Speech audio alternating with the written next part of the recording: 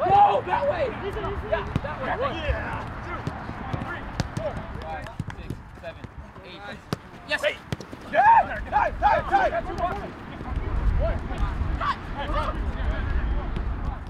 2, 3, hold on, 4, 5, 6, 7. This hurt! Come, push! Yes! 20 push-ups, Ed! 20 push-ups! Bro, I'm not gonna lie. Bro, thank God they moved in there. Small for the good day. Thank you for moving in there, guys. Small, 2 lines.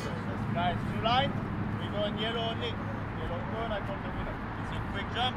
Get around the court, finish. Yeah, I feel fit. I think playing for 3 weeks now with the national team got my fitness to the best it could be. Yeah, any chance you get called into national team camp, you can't take it for granted. I was lucky to play a full 90 against Bosnia in a game that we thought we could have pushed more and got a result. But at the end of the camp, we thought it was a good impression for a lot of guys.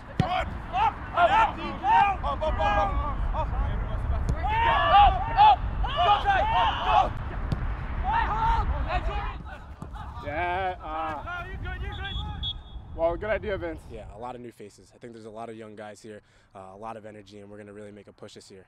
I'm excited, to kind of be a leader this year. I think that with my experiences that I've had from the past 2 years, the USL year that we won the championship, I think that I can really make an impact on a lot of younger guys.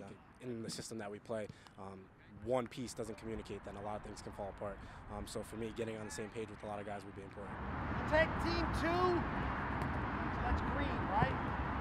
Tyler's confidence is always high. He's always has energy when he comes to training every day.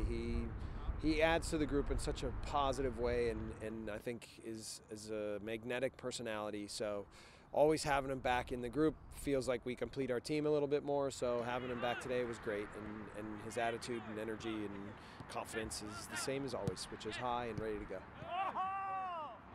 The challenge with him is always physically he recovers so quickly. He's able to do so much physically that you wanna be able to utilize that, but also not overextend it. So even when he was young, I think he had a way of having a real presence in the team. So he definitely has that now. But yeah, I mean, it's just good to get him back so that we can push for the next few weeks to get ready.